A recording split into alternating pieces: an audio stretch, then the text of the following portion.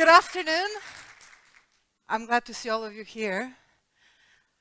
Our topic today is unraveling the abstract, so I figured, to get us started, I'll bring something which is anything but abstract. As you can see, this is a mini shovel, not the real thing, but a very close thing to the real thing. And I do some gardening in my spare time. I'm obsessed with shovels. I love them. They're very humble instruments, but they're amazingly versatile and durable. A shovel you can use to till up land if you're sowing. You can dig a hole and plant a tree. If you have any sort of manure, debris, mess outside that you want to clean, a shovel is again your best bet.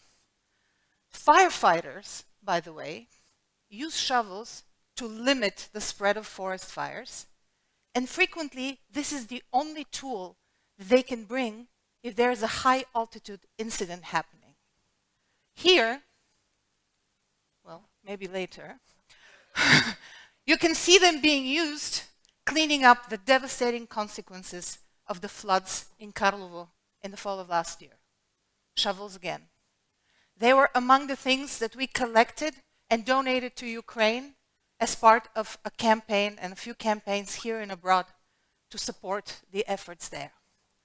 And I'm sure that they were very well used by the volunteers as they were clearing the devastating consequences of the earthquakes in Turkey and Syria earlier this year. So I think it's safe to say that any aspect of our lives as humans which requires hope, clearing, laying foundations, beautification, genesis, sooner or later, has recourse at something like that. I'll leave it aside. I'm not a professional user. I'm not a firefighter, I'm not a gardener, I'm not a builder. I shouldn't be considered an expert in using it. I'm the Director of Strategic Partnerships at Teach for Bulgaria, which is a non-for-profit working in education. I work for an NGO, which is somewhat of an abstract, nebulous, murky notion of an organization these days in Bulgaria. If you're not sure what an NGO does, you're not alone. According to a study commissioned by the Bulgarian Center for Nonprofit Law, only 16% of Bulgarians know what an NGO is and trust it. 48%, let's see if they add up, 46%, sorry, think they know what it is and don't trust it. And 38% have no idea what the term means. For those 38, and I'd like to argue a large portion of the 46, we need to unravel the abstract stat. What is and who is the non-government sector? Well, I'd like to suggest that that's all of you here, everyone out on the streets of Blagoevgrad, and pretty much everyone in this country. Now, of course, I'm the living proof that you can be a successful, gainfully employed, educated person and have no idea what an NGO is, which was my situation 12 years ago. In 2011, I was teaching literature, American literature and English at a public university in France, in the West, in Brittany, in the town of Rennes. And I was on the verge of achieving a lifelong dream.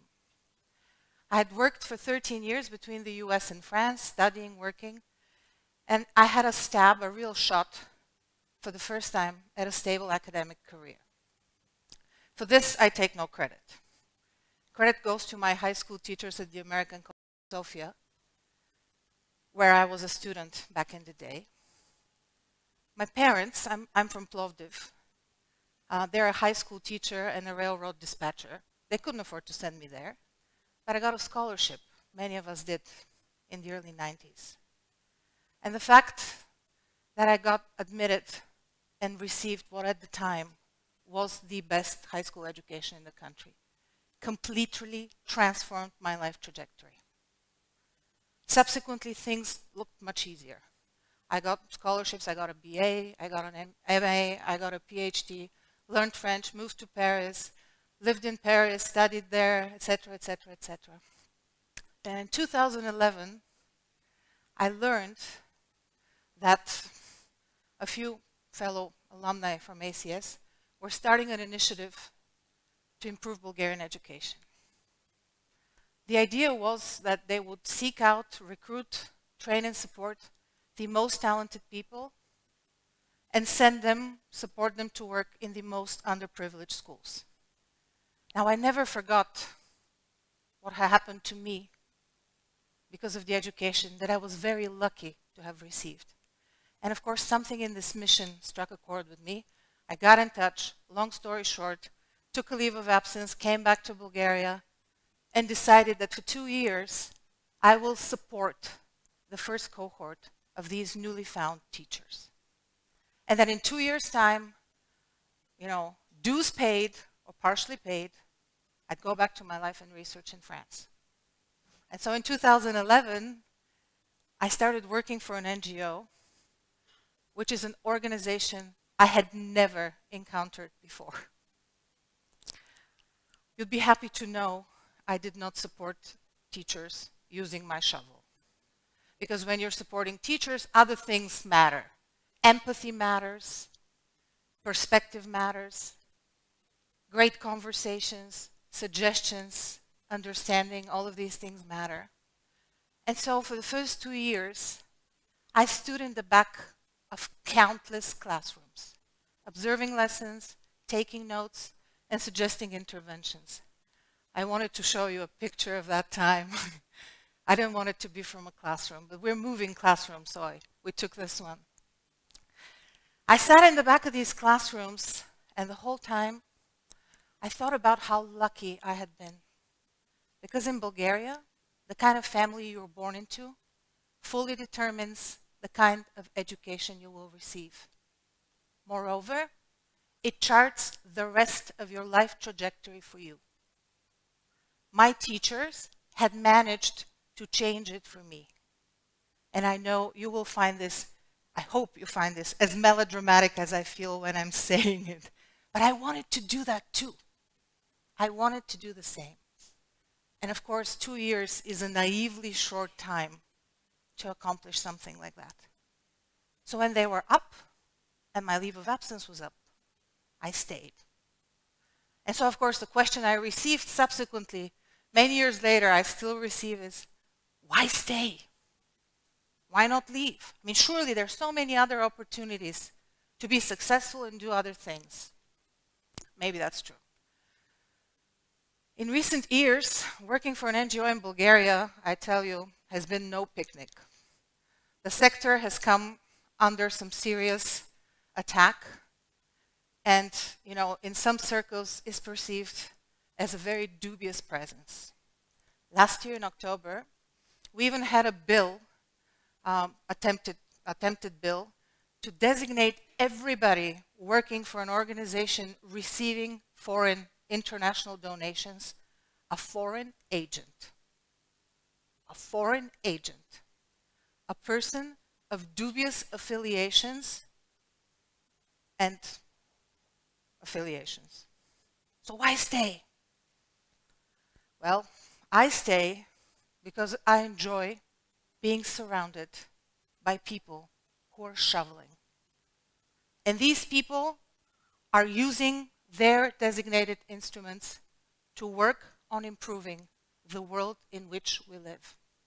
And I'm here today to tell you that all of us belong there. Because the notion of the non-government and civic sector is directly related to the notion of citizenship and belonging. As citizens, we have rights. We also have the responsibility to protect equity, equality, and access for everyone. How we treat the vulnerable and the forgotten is a testament to the degree to which we're human and we're civilized. the extent to which we hold public officials responsible for the spending of public funding directly corresponds to the quality of life we all have. Whether we do this through an NGO or as private citizens doesn't matter. What matters is that all of us participate. And so I stay because my life is full of people who donate, engage, help out, become active, and these people are not an abstract. They are the life and blood of what we call the non-government sector. And once again, I believe every one of us belongs there. And so today, I'd like to bring your attention to 3 things all of us can do in order to claim our rightful space and place as part of the non-government, not-for-profit civic center. And I know that a lot of you do that already. Number 1, understand the stakes of participation and non-participation. When we show up for the causes in which we believe, and we bring the tools with which we can influence change, we directly help strengthen the public sector. NGOs are one option. They possess the know-how, the agility, the expertise, and the gut to respond in a very agile and quick manner when a crisis strikes. We saw this, unfortunately, we had many opportunities to see this in the past few years. The COVID-19 crisis, the war in the Ukraine, the earthquakes in Syria and Turkey. Within hours of each emergency, it was the civic sector that was gathering resources, dispatching volunteers, building shelters, and sharing information and ideas with people experiencing genuine crisis. And this in Bulgaria was an amazing, massive effort. Even though, according to Alpha Research, one of our agencies doing sociological research, only 14% of Bulgarians volunteer. We need to increase this number. Every percentage point up is an investment in the shared dignity of all of us. Number 2, demand change. And I know this is hard because nobody truly likes to change. Stand up for what we believe in if it serves the public good. Engage with politicians and local representatives, members of parliament, before they get there, but especially after they do. Hold them accountable for what happens to their pre-election promises and attend parliamentary sessions, municipal hearings, different commissions, when issues that of concern to all of us as citizens, concerning the dignity, equity, and access of all of us are at stake. In Bulgaria, these are public. Everyone can go, attend, and voice an opinion. In Parliament, all you have to do is call in advance and leave your name. Politicians tend to prioritize those issues in which the public seems to be most interested. Make them see and care. Number 3, support the NGO sector. Help it overcome a position of obscurity and hostility it finds itself in certain contexts and situations. Research those organizations that stand up for the things in which you believe. Make sure they're responsible with resources and make sure they do meaningful work. Of course, as everywhere, some of them won't. Lean into their expertise and give them the visibility and the attention that they deserve. They've proven time and again that they are actually truly helpful. I started with some really disturbing statistics about the 16%, but the same survey, the one that the Center for Non-Profit Law conducts, says that 60% of people who have ever encountered an NGO report extremely high levels of trust afterwards. And then, trickles down to high levels of trust, etc.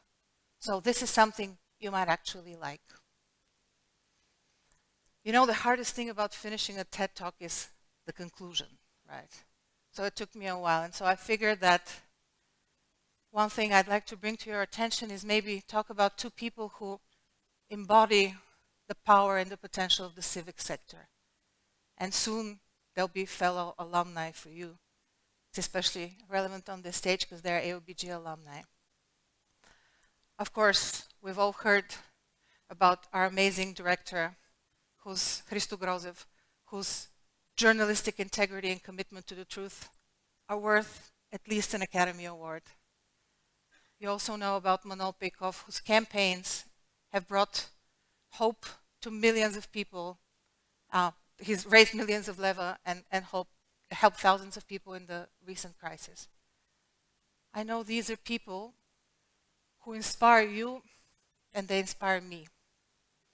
But at the end of the day, it seems to me that they're just two people who saw that some shoveling has to be done and just did it. Your causes will be different from theirs. Your tools will be different from theirs and from mine.